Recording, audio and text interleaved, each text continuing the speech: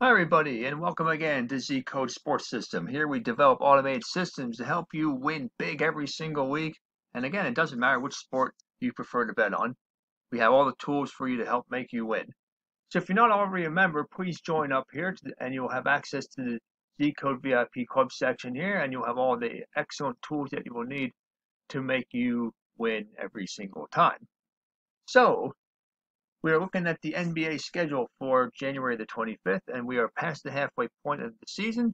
We are getting close to the trade deadline and the All-Star break, so things are starting to heat up, and we have 5 games in store for you. So we're going to take a look at some of these games. Let's scroll down through here on the list and see what we got.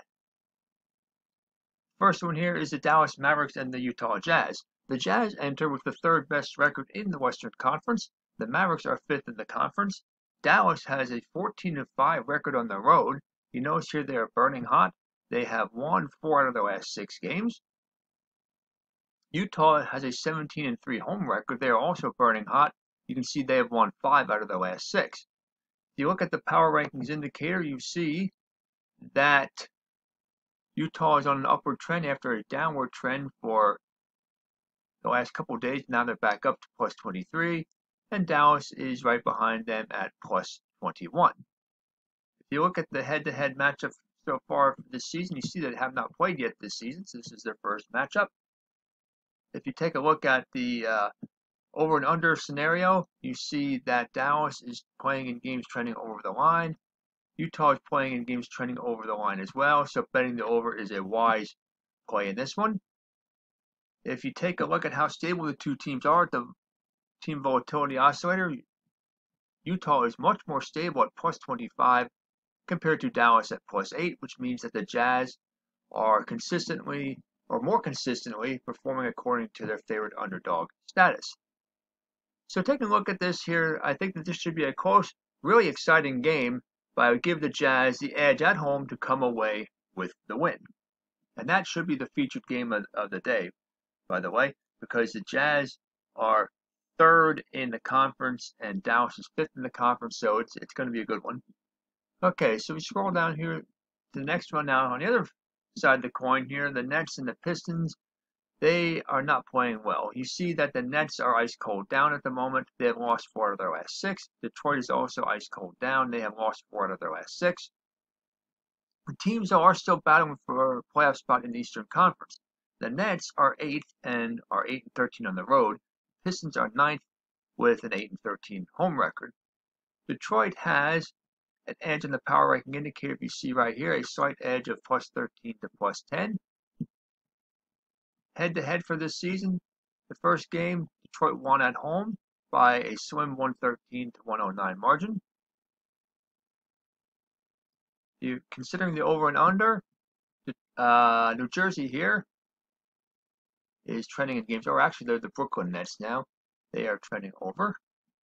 You see that Detroit is trending well over, so betting the over is a safe and probably most profitable play in this one. If you look at the stability of the two teams, Detroit is a more stable team at plus 11 compared to plus 7. Both are relatively stable though, so take their favorite underdog status. Consider that when making your bet in this one. So again, I think that the same thing's going to happen as happened the first time. Detroit won the first meeting between the teams at home, and I expect the same in this one in another tight game. Chicago Bulls and the Cleveland Cavaliers. You look right now, Chicago looks to make a postseason push. They are 10th in the Eastern Conference. They are 7-15 on the road. Cleveland right now is next to last in the conference, 6-15 at home. See, Cleveland is at a dead status. They have lost 5 out of their last 6. The Bulls are averaged down. They have alternated wins and losses over their last 6, so they are 3-3 over their last 6. At the power rankings indicator, you will notice neither team is very high. Chicago at plus 9, and then there's Cleveland down at plus 3. Head-to-head for the season, they've met twice, with both teams winning at home, and by close scores of 2-point win for the Bulls and 6-point win for the Cavaliers. If you're considering the over and under in this one, you see that Chicago is playing in games trending over. Cleveland is playing in games trending well over. So Again, let's bet over. It looks like the day of betting over in all these games, but that is going to change, as you will see soon. So overall, as far as for who's going to win the game, I think Cleveland will come away with a home win. It won't be easy, but I think they will prevail. The Oklahoma City Thunder and the Minnesota Timberwolves. Oklahoma City enters play with the 7th best record in the Western Conference. They are 11-10 on the road. Minnesota has struggled to 6-15 at home, and they have the 2nd worst record in the conference. Heading in opposite directions, the Thunder, you see, are burning hot. Winners of their last 2. Minnesota with the dead stats, and they have lost their last 6. That power rankings indicator will show you the same type of thing. Oklahoma City on an upward trend. They're here at plus 18 and plus 5 for Minnesota. Head to head, you see the teams that played twice. Oklahoma City winning both times, 13-point win on the road, and a 12-point win in overtime at home. If you're considering the over-under now, here you see Oklahoma City is playing in games trending over the line. Minnesota playing in games trending over the line also, so go with the over in this one. As far as who's going to win the ball game, I expect that to continue as far as the trend goes. As far as the home teams winning, I think that Oklahoma City will actually reverse the trend, and they will win the game on the road and make it 3-0 this season against Minnesota. They have just dominated Minnesota, and I don't expect that to change anytime soon. Now, we'll take a look at the Los Angeles Lakers and the Philadelphia 76ers.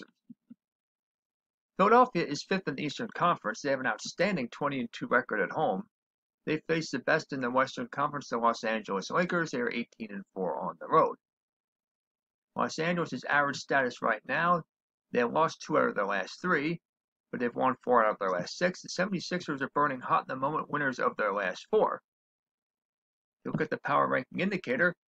The Lakers are at plus 28. Philadelphia is at plus 21.